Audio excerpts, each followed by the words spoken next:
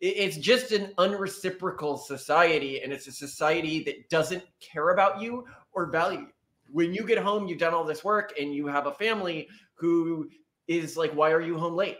You know, and in video games, which is often where people go in isekais, video game worlds, they're worlds with rules. You do X and Y happens. You do Z and the F happens every single time. Or the world is fair. Some known die roll modifier attached. Yeah. And it is a world that feels fair in some way. And I think in the US, Japan is just further along civilizational collapse than we are. Exactly. We're going to be in 10 years or whatever, right? Yeah. If we get there, people feel their lives there are just much less meaningful. And so this sort of return and reward for work is deeply meaningful to them. But I think that there's other reasons why this form of anime has become popular. Would you like to know more? Hello, gorgeous. I know, same time. Well, hello, Simone. So we were talking about something, and you spontaneously had this idea, which just enchanted me because I think you might be right.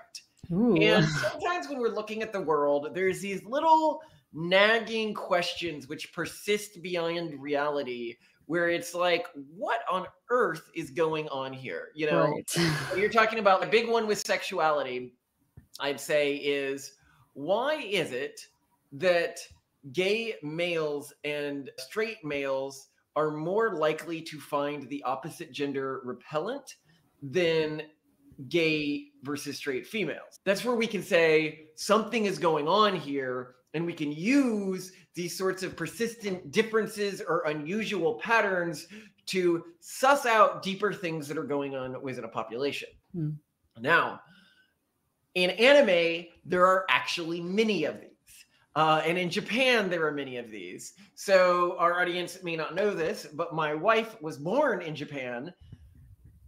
And she spent a lot of her childhood going to Japan to trips and stuff like that. You know, for her, it was sort of like her home away from home. And her middle name is actually Haruko. So even has a Japanese middle name. And so we're going to go over a few different questions that we've seen sort of persistently in anime. And I'll go over the three that I know we're going to cover, and then we might come up with some others. The first one is, why are... what's the way to say this that won't get the video? Why do females who phenotypically present as youth appear in specific situations within anime where if they were presenting that way in live action within most Western countries, everyone would literally immediately be arrested? Yeah, it would be super illegal. Why is this such a normalized thing within anime? That is question number one.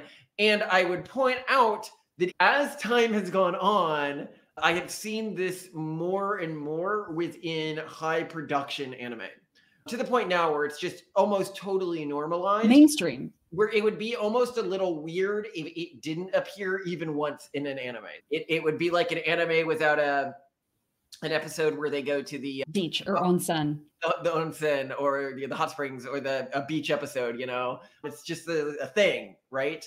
If I saw a harem comedy and one of the characters wasn't, I'd be like, okay, what's going on here? Oh, note here, a harem comedy is anime where a number of women are all interested in one man. It does not surprise me why anyone would find that interesting, but that's nothing. So then the next question we have is, why does so much anime take place in high schools? This is a very interesting question because you do not see any other art form across any other culture I'm aware of. Almost all of it only takes place during one stage of an individual's life. Right, yeah. And especially none where it's their high school age. And then the final question is, what is going on? This actually came from a comment. I personally wouldn't find this to be that interesting a question, but it may have interesting answers. What is going on with all the isekai anime? That's anime where people are transported to another world. Why is this a popular genre right now? All right, so let's go to the first question. You had an idea that sprung to you one day, and I think it may be accurate. Yeah. So we were watching an anime in which there's a dynamic like this, basically where like a salaryman wakes up in fantasy video game world and then, ends up in one of these relationships. And I think most people make the least charitable interpretation of these types of relationships and why people are interested in them. This last night, we were watching this anime called My Unique Skill Makes Me OP Even at Level 1, where this salaryman basically wakes up in a video game world and starts befriending people. And before we go further with the anime explanation, I want to explain what makes it such a unique anime from a watching it perspective. Yeah. It is so clearly just a desperate fantasy of what if life wasn't terrible. Yes. In every single angle of the anime, that it breaks down many ideas to much more simplistic tropes than they would normally be broken down into. It's not a particularly good anime or anything like that, or funny anime or anything like that, but it is notable in its simplicity and honesty with what it's trying to do. So continue with what you're saying. Right. So the main character immediately makes a friend, and the friend he makes is phenotypically presents as a young human female. Yes. And you expect to make the least charitable interpretation of why viewers would be interested in this kind of relationship, which is precisely why you expect, if this were all to be live action, that it would be highly illegal. However, the more we watched the show and we saw like the dynamics of their relationship play out, the more I came to realize, one, this show is the fantasy of a beleaguered salaryman. I mean, careers in Japan are famously brutal. The hours you're expected to work, the unpaid overtime you're expected to work, the long nights drinking. It is a toxic work culture. And this is the fantasy of not being in that work culture and also being appreciated for your work and being really good at your work and getting things done all the time. It's sort of just this fantasy of everything but the Japanese work culture that still pervades the nation. And when you look at what's happening in his life, it's to me a picture of what humans in Japan would like life to look like. And it's not this untoward type of relationship I think people would expect it to be. I think it's actually cosplaying as a parent, but that Japan lacks the cultural shorthand for a man wanting to be a parent. And so it's instead, it manifests as this perverse type of relationship, or is kind of implied to be that perverse type of relationship, when like really maybe the trope that is being played out in many of these animes with these phenotypically, use the word that's safe for monetization. Phenotypically youthfully presenting females. Yes, maybe all the animes with these tropes are really more playing on the audience's desire to be a parent and to take care of young people and to raise people and experience the satisfaction of taking care of someone who loves you and appreciates you and admires you. And that reminded me a lot of an anime. I think it's called something like Lotte, Lotte. Okay. Where one of these characters that you're talking about is a succubus.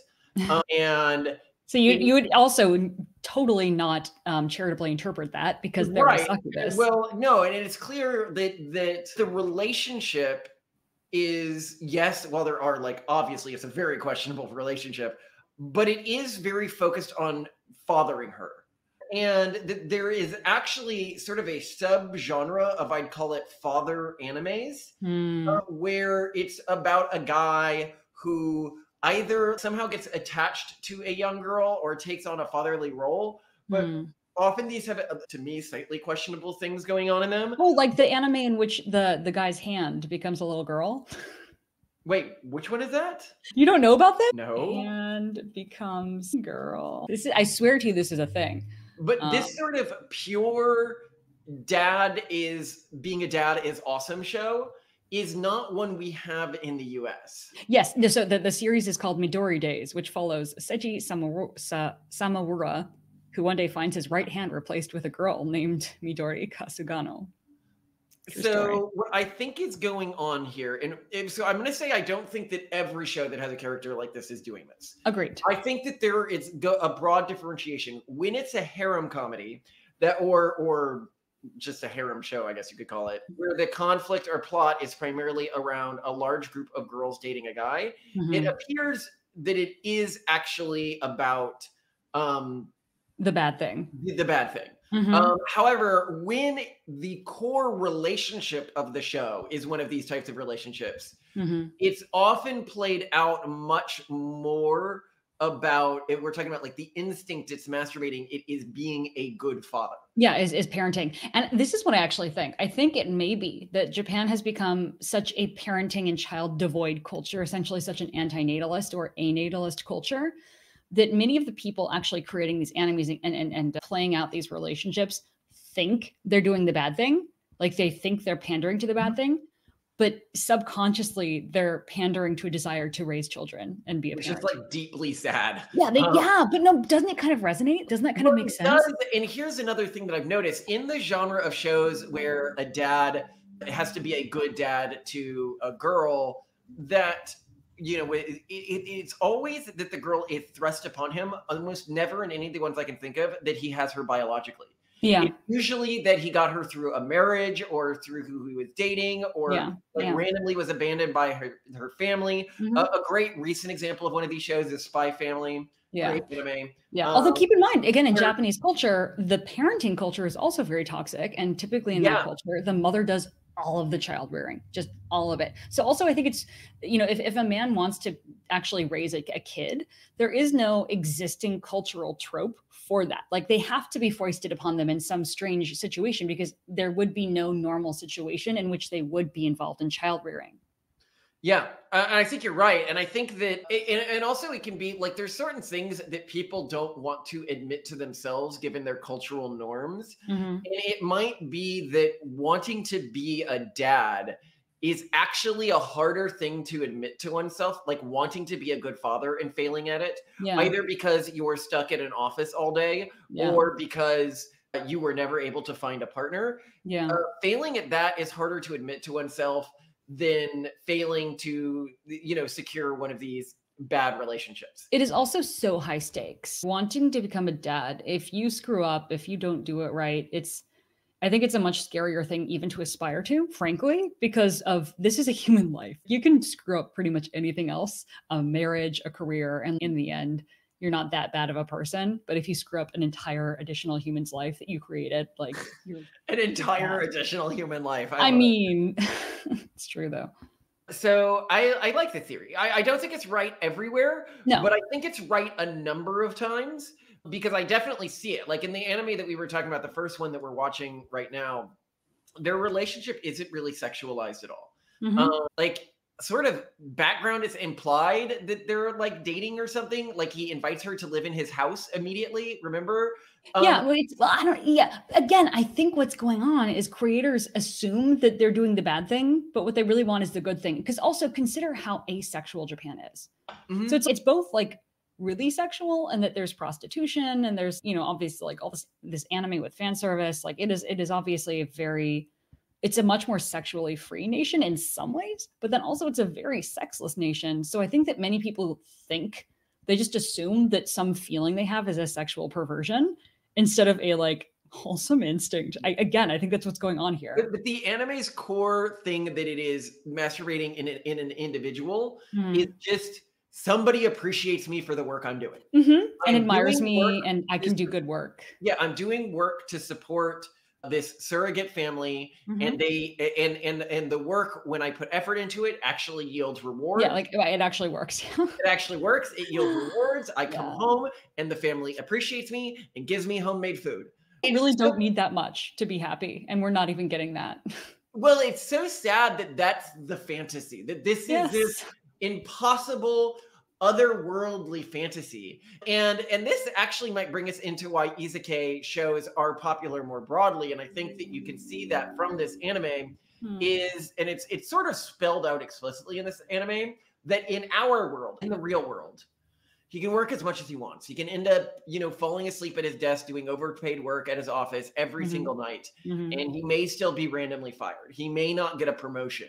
Yeah. He may, there's no assurances. It's like you're grinding like you would in a game, but there is no payoff and everything is systemically unfair. You try to do the good thing. There's opportunities to do the good thing in an office, take responsibility for something for some other person not being punished, but you don't do it because realistically, you're just going to end up getting punished for that. The other person really is in no position to help you because you help them. It's just an unreciprocal society, and it's a society that doesn't care about you or value you. When you get home, you've done all this work and you have a family who is like, why are you home late?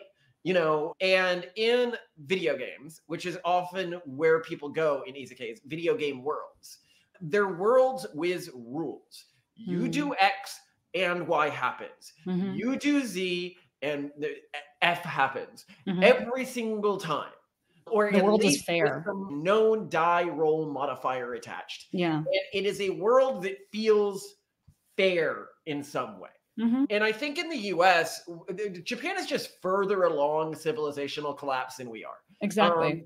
We're going to be in 10 years or whatever, right? Yeah. If we get there, people feel their lives there are just much less meaningful. And so this sort of return and reward for work is deeply meaningful to them. But I think that there's other reasons why this form of anime has become popular. I think that the biggest is unfortunately a pretty boring one. So occasionally when there are shifts in media or how the USA receives anime, the animes that are popular within that exact cycle of anime become quote unquote classics, even if they're not particularly better than other anime or something. You're saying isekai animes, because of their genre, are just more likely to be globally popular? I'll explain. This takes a bit of explanation historically. Okay, yeah. So in the US, if you're talking about really famous animes that became popular because of this, well, you could say, what were the first animes that were really translated and distributed in the US? You are looking at Dragon Ball Z, and you are looking at Sailor Moon. Sailor Moon, yeah.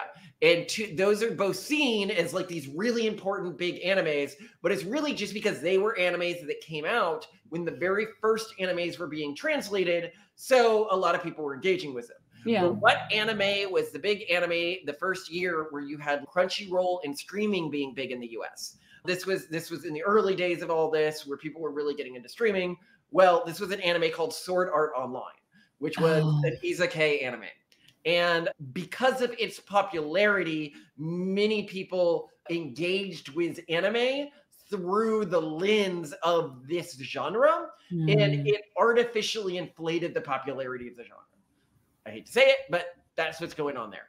I don't necessarily agree, but good theory. Okay. But there's another thing that I think is really important with this, which is also that it is a very good genre for getting across. So it's just a good genre for a few reasons in terms of storytelling.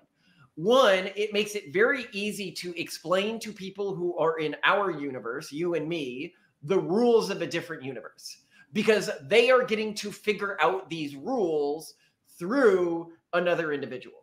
And that makes perfect sense. Okay, you want to explain rules in a way that someone in our universe could understand. Well, isekai anime would be a perfect way to do that. Two, they often last over an individual's lifetime, or they're much more likely to last over an individual's lifetime than other types of anime. Often this comes with the death, birth, growth trope. And yet that's actually pretty rare in a lot of other formats of storytelling, yet it can be pretty impactful when you see major life milestones of an individual and you get to know them better. By the way, if anyone's wondering what my favorite isekai anime is, it is The Familiar Zero. That's a great anime. But anyway, so what was I going to say?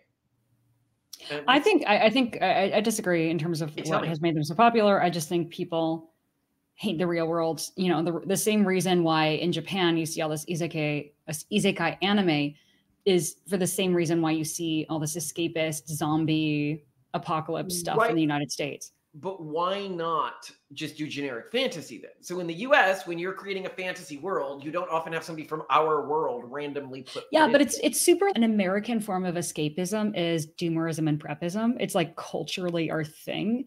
Whereas in Japan, escapism is like through digital means and video games. I just think it's like it's sort of the outlet that we go to, the de facto outlet.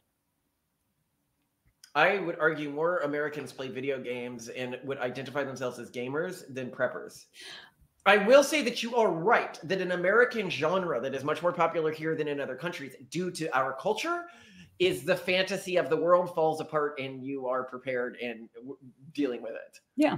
But and that is not as popular in other actually really interesting. I also think Japan is more in terms of the games that you see coming out of it. Although I'm way less well versed on this shit. They are more Japan produces more fantasy games, whereas like stuff like Fallout and first-person shooter games are more likely to come out from American game designers. Yeah. So I think you're also, again, you're missing, video games are big in America, but they're also survivalist, doomerism, war, zombie apocalypse video games. I was also thinking to what you were saying when you're talking about zombie apocalypse, where even the fantasy of a zombie apocalypse is often quite different in Japan. Zom 100, right? That has much more of an isekai fantasy. Are you talking about the one where the guy hates his job? He's an office worker and he's okay, in Japan, zombie apocalypse is, oh my God, I don't have to do my job anymore. What's my bucket list now that we're in a zombie apocalypse? I'm gonna go on a road trip. I'm gonna go to an onsen. Yeah. Whereas like in America, it's we gotta survive. We gotta like reinforce, we gotta move to family. You know what I mean? Like it is, I think it's a cultural thing. I think I'm right here. No, I mean, I think you are right as well. Okay. So the next question is, what is going on with all the high school shows? Why is anime so frequently told through the perspective of a high school? Yeah. It's like you would think that in Japan, there are no adults. It's just children in high school always. Yeah, I think a lot of that's because life after high school just sucks so hard in Japan. And lacks like meaning and cultural celebration, which I think also plays a role in antinatalism, and that like adults aren't really celebrated. All adults really do is work and then die. So what's the point? Whereas high school has a lot of weight in Japan and is also very heavily culturally celebrated. I mean, one, there's a huge amount of investment that goes into children's education. So at every stage in life, if you're a parent, you're like obsessed with your kid's education. If you're a kid, you're obsessed with your education because you're forced to be. And then, there's this just like the narrative arc around it is so meaningful that the exams you take in middle school to get into high school are so freaking important. And then your life in high school is so important because the exams you use to get into college are going to determine which social class you're in and your entire life for the, everything after that. It's just so weighty. And all the narratives around that. So then it's just hard to even create a story around post-high school life because there is no focus. There's no cultural obsession around that. Yeah, I'll be honest. When I see animes that are about post-high school life, they're usually pretty depressing. Yeah. Like, usually the focus of them is how terrible it is. Well, yeah, or they're the isekai anime where it's just about, I'm not an adult anymore. Like, I don't know. A kid. I'm in a fantasy that's an interesting point. Isekai animes often take people who are adults. Adults, yeah. So another thing that I would note about this that I think is really telling is when I look at Western shows, and we talked about this in our episode of, you already live in the perfect world. In the Western concept of a fantasy, you are typically working with like a meaningfully diverse group of people to in some way save the world or prevent the world from collapsing, to do something that matters. And we have tropes where we understand what it is like to do something that matters. Mm-hmm. I wonder if in Japanese society, there isn't even a trope of an adult living a life that matters unless they were born of like a specific caste. So there is, yeah. If you're a samurai, if you're a ninja. Oh, and they do have shows around that. Mm-hmm. But if you're not like a samurai or a ninja. You can't, like, basically if you live in the modern world, no. I mean, I guess what was the one about Death Note? But like everyone's kind of a kid still, even though they like work for detective. Death Note. Well, but isn't Yeah, they are like, well, they're working for police departments, except for the one really smart guy, but he's high school aged. Yeah, I guess because the other characters, I seem to remember, like they even find it at a high school or something. Yeah. Hold on, I'm gonna check right now because I'm pretty sure you're wrong about that. I'm really because I guess there are also like fantasy anime. Like, what about the one with like police and ghosts or something that you were watching the other day? 17 years old is how old they are. He's 17, almost an adult. But what about the one about like police that you were watching the other day? No, so it's people. This was something about exercising curses, and curses were like represented as demon things. I was just watching in the background. So I guess again, only fantasy worlds are only historical, like samurai. They are drawn a bit older looking, but yeah, they're still in an academy. It's wait, even in this adult police force world where they're putting their lives on the line, they're still in high school. Yeah, they're in a school. They're in a school for killing curses or demons, basically. And yeah, you just can't have adults be adults unless they're leaving their adult life. Yeah, I just think life sucks that hard as an adult in Japan. Which I don't know. I think Japan is awesome. I love it. I love the food. I love the culture.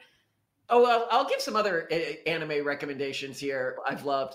So another isekai that I've thought was pretty good was Shield Hero.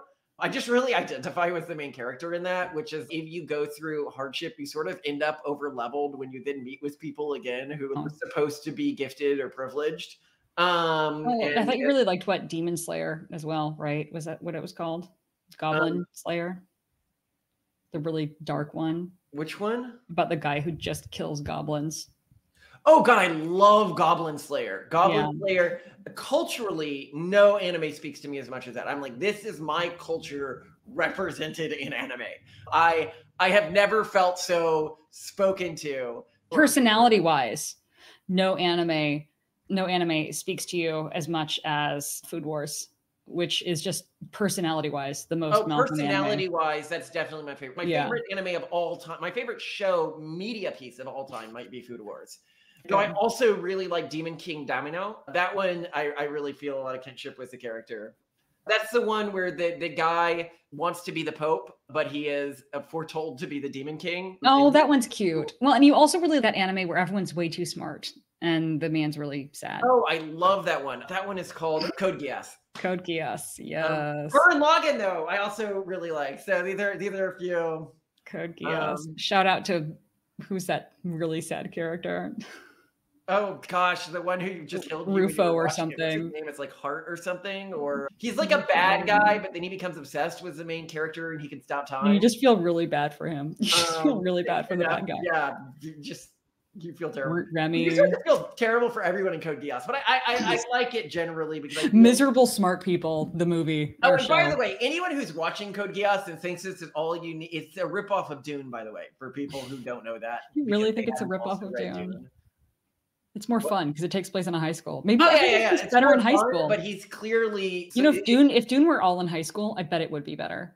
I mean, the answer at the end of the show, spoilers by the way, is the God Emperor of Dune answer, which again is what we talk about in our world as well. That's the virus that's controlling society right now is acting like a God Emperor that is uniting all of these factions that never would have united before. Yeah. Well, we're curious to know if there are any anime that we should be checking out. Let us know in the comments because we basically are too cheap to pay for any other subscriction for streaming. We don't have Netflix, we don't have HBO, but we do have Crunchyroll. Yeah, please help us. Please. And this pains me because I know I'm funding the people who made. What was that? We love them. It's fine. No, Crunchyroll is really. They made this thing where they put all the money that people were giving them. Sorry, I gotta remember. High Guardian Spice. I've never heard of this before. Because they tried to hide that they had done this afterwards, where they told people that they were sending money to anime creators, but they actually hoarded the money and then used it to create a Western animated show that was like the most woke show in the world. Everyone working on it was like a 500-pound woman with blue hair. Oh. It was the worst. And it showed how little they regarded their fans. People can say, well, why aren't I pirating things? Because we like watching it on the TV at dinner, okay? Yeah, we have one of those evil TVs that only allows you to go in through like legitimate logins because it was... Not that I would pirate things. I'm not saying I would ever do that. I need to be very clear. You would never. You would love her. Because I wouldn't consider it. Of course. Obviously, yeah. But yeah, guys, let us know. And yeah, I enjoyed this conversation. Who knew that watching anime would lead to so much contemplation about culture? But yeah, come on, I guess we all knew that. Well, and I think it can help us be grateful, even watching this anime where the escapism is that he comes home and he has a grateful woman there who has made food for him and cares that he has gone out and worked during the day. And that is something that I already have. So I already live in his weird fantasy heaven. And now I'm in the post game. And I appreciate that you have created that for me, Simone. Genuinely, I do. By the way, to Rolo, shout out to Rolo. I'm so sorry, Rolo. Someone loves you, Rolo. We're sorry. He was evil, though. He kind of deserved it. So he didn't. You knew that the show was going to let him suffer. Someone needed to put him out of his misery, but yeah, poor Rolo. Fuck. Yeah. All right. Oh wait, you didn't even mention that one Studio Trigger that you love. Oh yeah, I love a lot of things. The panty, stocking, and garter belt is one of my favorites that they've done.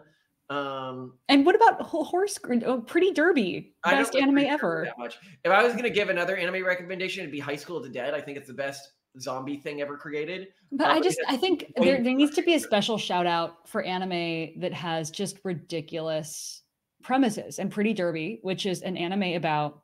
But it's not that entertaining. It's like fine. It's like, not. But the fact that someone was like, it would be a great idea. Let's make an anime in which girls are horses. There are horse girls and they run in races and they're like based off of real horses. And therefore we can't that's bad things why about them. It's not. So people might not know this, but it's actually pretty rare in Japan to see. So what they created this anime based on real famous racehorses.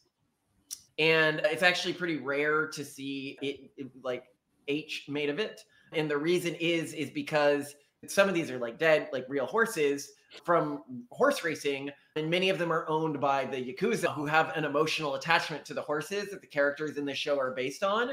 And so you would not risk creating anything. You do not sully that. Yeah, you can't rule 63 the Yakuza's favorite horse. And so but I was going to have one recommendation for what I think might be the best piece of media ever created.